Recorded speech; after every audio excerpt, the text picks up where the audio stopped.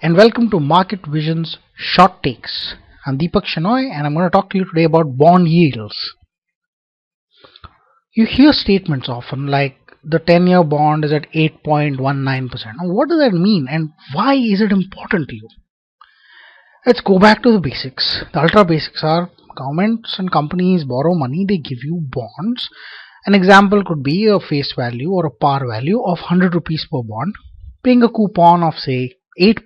That means they're paying you an interest of 8% per year, and this matures in 2020. That means in 2020 you get back your principal. The interest payment typically on government bonds is every 6 months. That means in this example it's 4 rupees every 6 months, and in 2020 you get back the full 100 rupees. Now if you buy the bond, you pay the government 100 rupees, you can get the bond, you can sell the bond to someone else in the bond market tomorrow. You don't have to wait for the entire 10 years. Right? So let's look at bond markets. They're simply places where you buy and sell bonds, trade with other investors. A 100 rupee bond may be trading at 90 rupees, 110 rupees, whatever. What makes the price change? Does it depend entirely on demand and supply?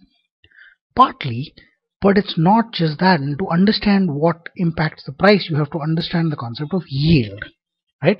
Let's take a simple example. Let's take a 100 rupee bond that pays 8% interest per year. Let's take two scenarios of price. One is 110 rupees and one is 90 rupees.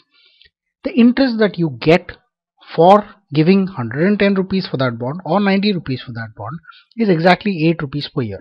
Because the coupon is 8%, it's always on the par value, which is 100 rupees. That means you'll get 8 rupees per year. In one case you're paying 110 rupees, in another case you're paying 90 rupees. The yield is straightforward. 8 rupees divided by the amount you purchase, that means 110, which is 7.27% for the 110 rupee priced bond, or 8 by 90, which is 8.989% on the other case. But this is very simplistic, right? This is called current yield. You can reinvest the interest that you receive. You get 4 rupees back every 6 months.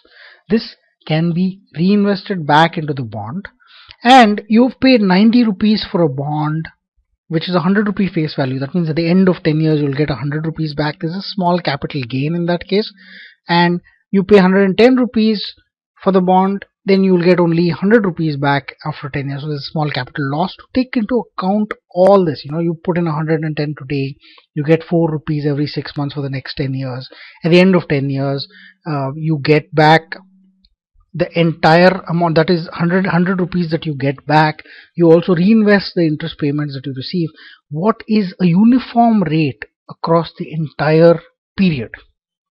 That is what is called yield to maturity. Okay, there's a complex way to calculate it. I won't go into the calculations of that. Suffice it to say, you can use a calculator that are available on the net. You get them in pocket calculators nowadays, or you can use an Excel formula called yield, Y-E-I-E-L-D. And this is called the yield to maturity, YTM, and this is what they mean when they say yield in the bond markets and bond articles or references. An example of the two, take the same bond we've talked about, 10-year 8% coupon, 100 rupee face value, half yearly interest. The 110 price gives you a current yield of 7.27%. The yield to maturity, using that complex calculation, I used Excel, I found it was 6.62%. You pay 90 rupees, the current yield is 8.89, the yield to maturity is 9.58. It's much higher because there's a capital gain involved and so on. The calculation takes care of all of that. Now you'll notice that the 110 rupee bond, the yield to maturity is lesser than the current yield. The current yield is lesser than the coupon rate of 8%. And in the other case, when you pay a discount, that means you pay 90 rupees for a 100 rupee bond, the yield to maturity is higher than the current yield, and the current yield is higher than the coupon. That's the way it's supposed to be. In Excel, the formula is yield. You give the date of purchase, that means assuming you would have gotten the bond today. You give the redemption date, that means the end, the 2020 10-year later date. 8%, which is the coupon on the bond. the market value 110 in this case, it could be 90 in another case, it could be anything else that's in the market any given point in time. 100 rupees is what you get on maturity, the 100 rupee face value, and 2 is the number of coupon payments a year. Annuals are 1, quarterlies are 4, half yearlies are 2. Now as the price changes goes up, the yield goes down. You see that when it was 90, 8.89% current yield and 9.58% yield to maturity, they go down to 7 and 6 appropriately when the price became 110. So price goes up, yield goes down, and the other way around. As time goes by, the price closes in on the par value, which is 100. So it may be very different today, but as you come closer and closer to 2020, with the same yield, price will close in on the par value, right?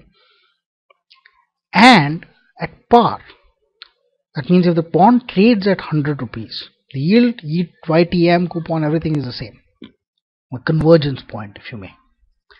Now, why do yields change? There are yield expectations set in the marketplace. Let's look at a 100 rupee bond, 8%. Let's say it's trading at 100, it's trading at par, right? And if the RBI increases interest rates today, people may say, I want 9% on this bond. It's a 10-year bond. RBI has just increased rates. I want 9%. The coupon is the same. It's 8%. They're going to pay you 8 rupees per 100 rupee bond. For 9% yield, the same bond will fall down. The yield expected has gone higher. Price will fall down. It will fall down to 93 rupees 50 paisa. As you can see, because there are 10 years left, the 1% change in yield has resulted in a 7%, 6.5% change in the price. And that difference is huge because there's 10 years left. As you get closer and closer to expiry, this same 1% change will lead to a smaller change in the price. In Excel, the formula to find out what price it would trade at a different yield is called PRICE, or price. Now yields change in the market based on demand and supply. There's a lot of demand for a certain bond and not much supply. People may be willing to pay more for it. That will reduce the yield automatically. The yield expectations or interest rates, if they change in the market, the price will obviously change. And people usually change expectations or yield expectations based on the risk profile. So if government bonds are very secure, people don't expect that government will say, no, I can't pay you back. But certain corporates, for instance, they may go bankrupt. There may be a risk of them not being able to pay you back. So people say, well, that's risky. I want more yield, so I'm going to pay a much lower price. The same bond, if I would pay 90 rupees if it was a government bond, I may pay only 70 rupees if it's a corporate bond.